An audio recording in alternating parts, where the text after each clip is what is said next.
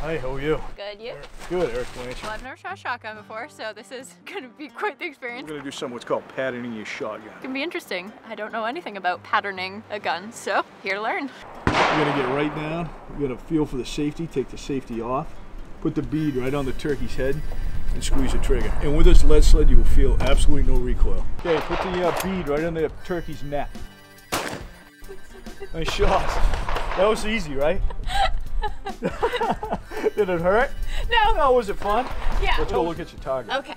You gotta have a pattern, so you have to have a choke load combination where the majority of pellets are gonna be in the circle around the turkey's head. I mean, if you shot 3 inches over, you'd have all of these pellets right on the turkey's head. It's just super important to practice with the gun load combination.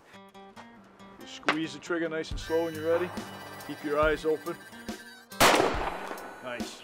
I could see the pattern hit the turkey. Yeah, that was definitely different than the first one. It's great though. All the patterns up here, you're not hitting like down into the body or anything like that. You don't want to hit a turkey in the body. It's very hard to kill a turkey by hitting in the body. If you put the pattern on the head, you get a dead turkey. You guys did a fantastic job. Thanks for the help. Yeah, hey, listen, it was great meeting you guys. If you ever need anything, give me a call. All right, take care.